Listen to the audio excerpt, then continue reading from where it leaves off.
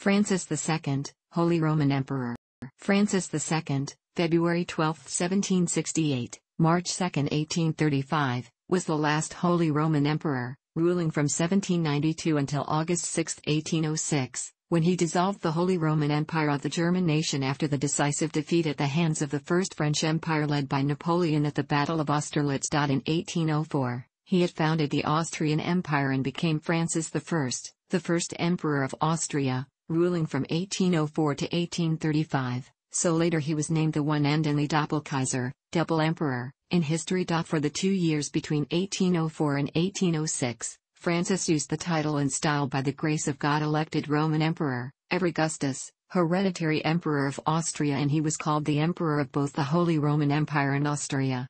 He was also Apostolic King of Hungary and Bohemia as Francis I. He also served as the first president of the German Confederation following its establishment in 1815. Francis II continued his leading role as an opponent of Napoleonic France in the Napoleonic Wars, and suffered several more defeats after Austerlitz. The proxy marriage of state of his daughter Marie-Louise of Austria to Napoleon on March 10, 1810 was arguably his severest personal defeat. After the abdication of Napoleon following the War of the Sixth Coalition, Austria participated as a leading member of the Holy Alliance at the Congress of Vienna, which was largely dominated by Francis's Chancellor Clemens Wenzel, Prince von Metternich, culminating in a new European map and the restoration of France's ancient dominions, except the Holy Roman Empire, which was dissolved. Due to the establishment of the Concert of Europe, which largely resisted popular nationalist and liberal tendencies, Francis became viewed as a reactionary later in his reign.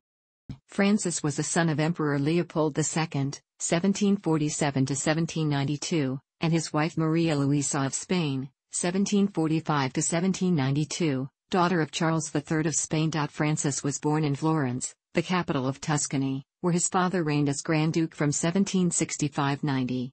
Though he had a happy childhood surrounded by his many siblings, his family knew Francis was likely to be a future emperor. His uncle Joseph had no surviving issue from either of his two marriages, and so in 1784 the young Archduke was sent to the imperial court in Vienna to educate and prepare him for his future role. Emperor Joseph II himself took charge of Francis's development. His disciplinarian regime was a stark contrast to the indulgent Florentine court of Leopold. The emperor wrote that Francis was stunted in growth, backward in bodily dexterity and deportment, and neither more nor less than a spoiled mother's child.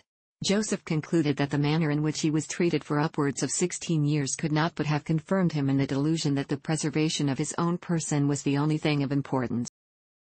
Joseph's smart inept method of improving the young Francis were fear and unpleasantness. The young Archduke was isolated, the reasoning being that this would make him more self-sufficient, as it was felt by Joseph that Francis failed to lead himself, to do his own thinking. Nonetheless, Francis greatly admired his uncle, if rather feared him. To complete his training, Francis was sent to join an army regiment in Hungary, and he settled easily into the routine of military life. After the death of Joseph II in 1790, Francis's father became emperor.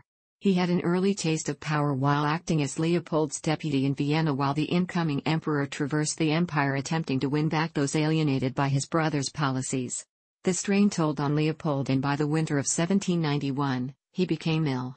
He gradually worsened throughout early 1792. On the afternoon of 1st March Leopold died, at the relatively young age of 44. Francis, just past his 24th birthday, was now emperor, much sooner than he had expected. As the leader of the large multi-ethnic Habsburg Empire, Francis felt threatened by Napoleon's social and political reforms, which were being exported throughout Europe with the expansion of the First French Empire. Francis had a fraught relationship with France.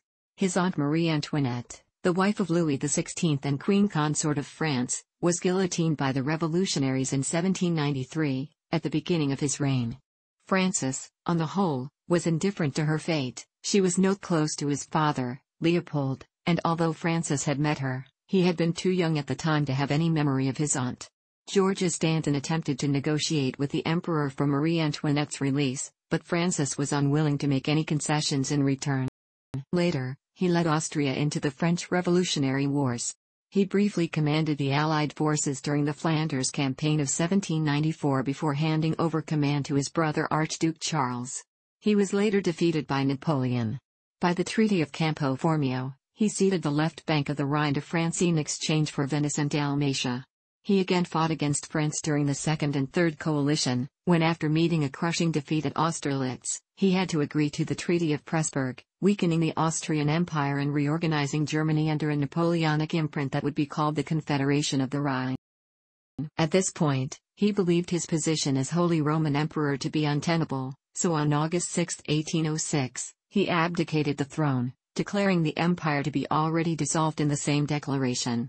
This was a political move to impair the legitimacy of the Confederation of the Rhine. He had anticipated losing the Holy Roman Crown, however. 2 years earlier, as a reaction to Napoleon making himself an emperor, he had raised Austria to the status of an empire. Hence, after 1806, he reigned as Francis I, Emperor of Austria. In 1809, Francis attacked France again, hoping to take advantage of the Peninsular War embroiling Napoleon in Spain. He was again defeated, and this time forced to ally himself with Napoleon, ceding territory to the empire, joining the continental system, and wedding his daughter Marie-Louise to the emperor. The Napoleonic Wars drastically weakened Austria, making it entirely landlocked and threatened its preeminence among the states of Germany, a position that it would eventually cede to the Kingdom of Prussia.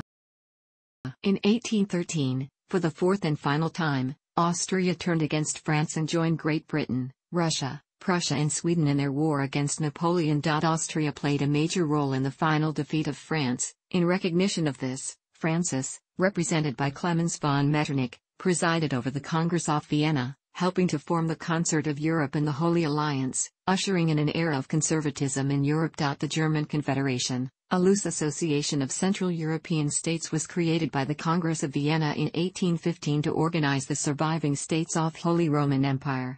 The Congress was a personal triumph for Francis, who hosted the assorted dignitaries in comfort, though Francis undermined his allies Tsar Alexander and Frederick William III of Prussia by negotiating a secret treaty with the restored French King Louis XVIII. The violent events of the French Revolution impressed themselves deeply into the mind of Francis, as well as all other European monarchs, and he came to distrust radicalism in any form. In 1794, a Jacobin conspiracy was discovered in the Austrian and Hungarian armies. The leaders were put on trial, but the verdicts only skirted the perimeter of the conspiracy. Francis's brother Alexander Leopold, at that time Palatine of Hungary, wrote to the emperor admitting, "Although we have caught a lot of the culprits, we have not really got to the bottom of this business yet." Nonetheless, 2 officers heavily implicated in the conspiracy were hanged and gibbeted, while numerous others were sentenced to imprisonment, many of whom died from the conditions.